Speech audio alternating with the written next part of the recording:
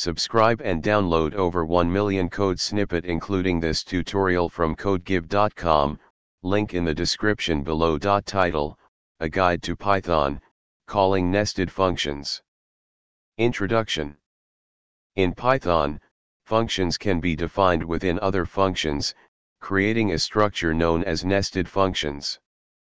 This powerful feature allows you to organize your code more effectively and encapsulate logic within specific scopes. This tutorial will explain how to define and call nested functions in Python, providing code examples for better understanding. In this example, outer underscore function returns the inner underscore function, which is then invoked with the argument 3. The inner function has access to the x parameter from the outer function, resulting in the sum of 5 and 3. Advantages of nested functions. Encapsulation.